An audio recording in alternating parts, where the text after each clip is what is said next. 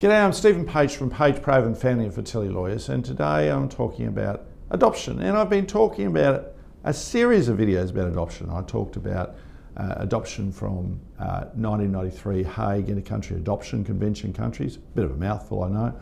That's the short version of the name of that convention, believe it or not. Talked about adoptions from what are called bilateral countries. So they're not Hague countries, but they're two jurisdictions, because China will say one is not a country, and those are South Korea and Taiwan. There's another video about adopting from a non-Hague, non-bilateral country, for example, Singapore. Then I talked about adoption and surrogacy, because they have some relationship with each other. And then there's a video about step-parent adoptions and one about relative adoptions, but this is none of those. This video is about if you're doing an informal adoption. And you may say to me, what, hang on. Adoption is formal. Adoption recognises me as a parent, or us as parents, and transfers parentage from the birth parents, the biological parents typically, to us, or me. What is an informal adoption? Well, there's two forms of it. The first is that seen in South Sea Island cultures, where typically a child is transferred from one extended family member to another, from those who have a multiplicity of children, an abundance of fertility, to those who have none. And we've seen that in, for example, Samoa, Tonga, Fiji, Vanuatu, and in the Torres Strait. Most of the time, those adoptions are not recognised. Now, they may be recognised in the overseas countries, so those countries that I just listed, obviously aside from Torres Strait, are not Hague countries, so go and look at that video. And if it's Torres Strait Islander, so both parties are Torres Strait Islander, the child is Torres Strait Islander, it's from a Torres Strait Islander family that identifies as Torres Strait Islander family, to a Torres Strait Islander person, or at least one of them in the couple is Torres Strait Islander, then they may fit under Queensland law that specifically deals with Torres Strait Islander traditional adoption. So this is one of the 5 ways of becoming parents in Australia, and I'll cover that in another video. But Torres Strait Islander traditional adoption can be done in Queensland. Nowhere else in Australia, just in Queensland. But what if you don't fit within that? For example, you've got a Torres Strait Islander child, but you don't happen to be Torres Strait Islander.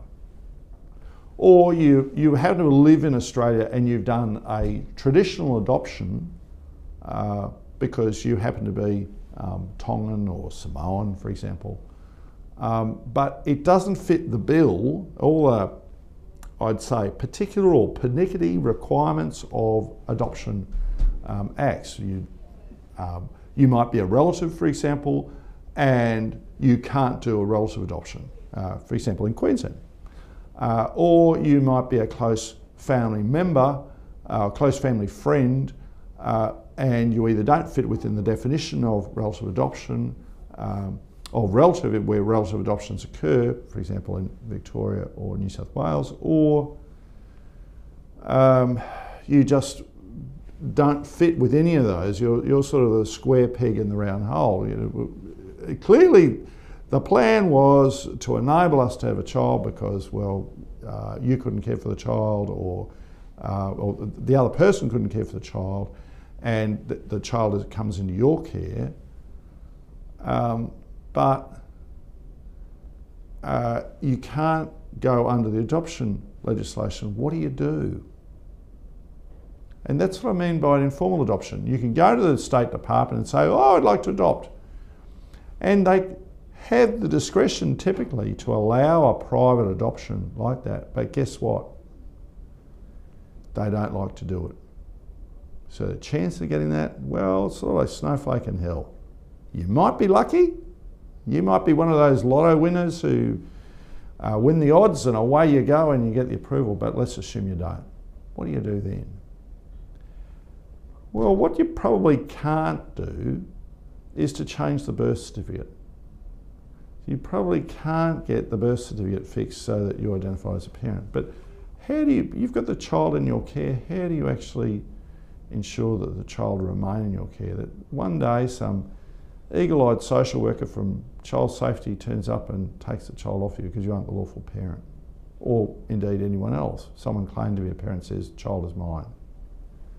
Well, what you do then, and I've helped quite a few clients do this, is you end up getting a parenting order from what is now the Federal Circuit and Family Court of Australia. And that's, you can do that by consent, assuming that all the biological parents agree. So, or you may dispense with service if you don't know where that parent is. So you've got to be very careful about how you do this. But a typical scenario might be that a woman gets pregnant, she doesn't know who dad is, and she wants to give the baby away.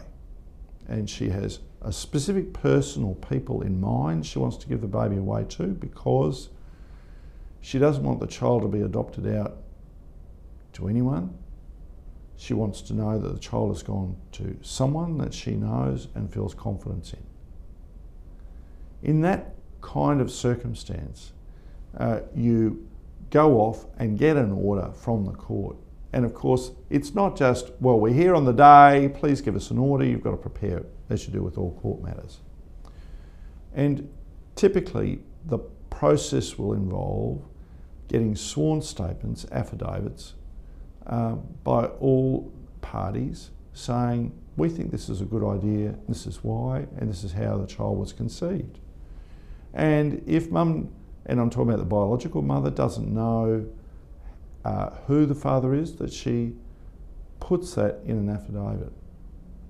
When I've gone before judges before, they've been quite clear that there should be an affidavit by mum in that circumstance that she doesn't know who the father is, and that she has had independent legal advice, because it's a big thing to ask someone to give their child away, in effect, forever. So all that has to be shown. And under the Family Law Act, if a consent order, so an order where everyone agrees to it or consents to it, but the judge still has to agree to make it, you can't force a judge to do it, they've got to be satisfied it's in the best interest of the child and all the other criteria that they've got to look at. In that circumstance, if it's by consent, and it's not a relative as defined by the Family Law Act, then you've got to get a report. What the Act says is, well, unless there's special circumstances, off you go and have some assessment process through the court. That's a way of doing it. It's a very slow way of doing it. And the court is reluctant to do that because, of course, that's paid for by the taxpayer, and it takes forever for it to be done because there are all these warring parents who don't have money, and they have to end up going through that kind of assessment process to work out what's in the best interest of their children in their broken down relationship.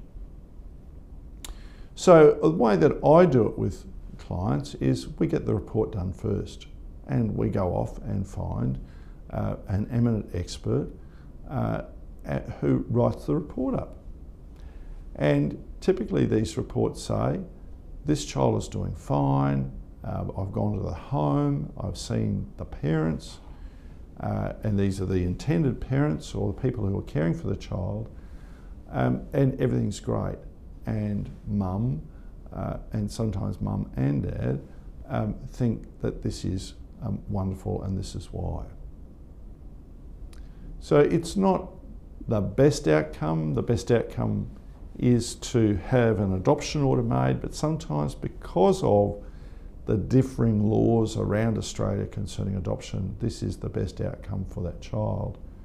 And what that order enables is that if you are the people who have the care of the child and want this order, that you have parental responsibility. So what that means is you can go to the hospital at 3 a.m. and make the decisions, yes, you've got to do this urgent medical treatment. You can enrol your child with Medicare. You can enrol your child with daycare or school. You can obtain a passport. And we've got to be careful about passports because Department of Foreign Affairs and Trade is difficult, but you can do all of that. And that's the point.